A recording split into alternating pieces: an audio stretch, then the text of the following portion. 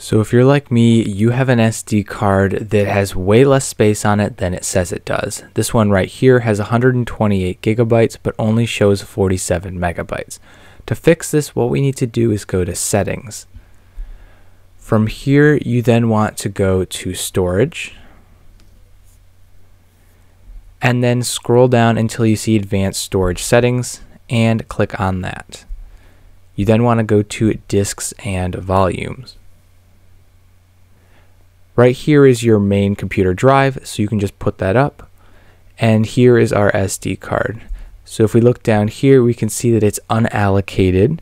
So what we want to do is create a volume, create a simple volume. And then you can see that we have a lot more space here.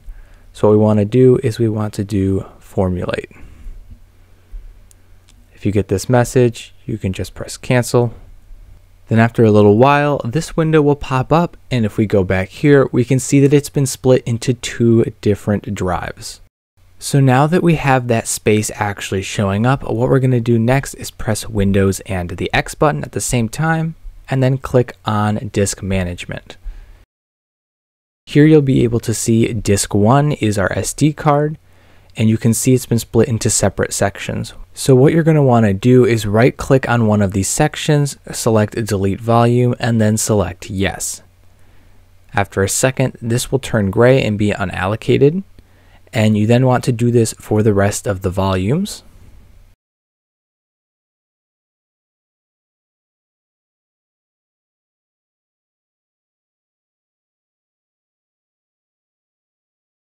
Now that we have it all unallocated, what we're going to want to do is right click on this and then select Create New Simple Volume.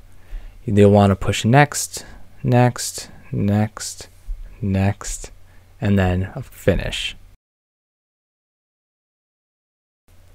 After a couple of seconds, the SD card will pop up in a new File Explorers window, and if we go back to our PC, we can see that we now have all of the space we expected it to have.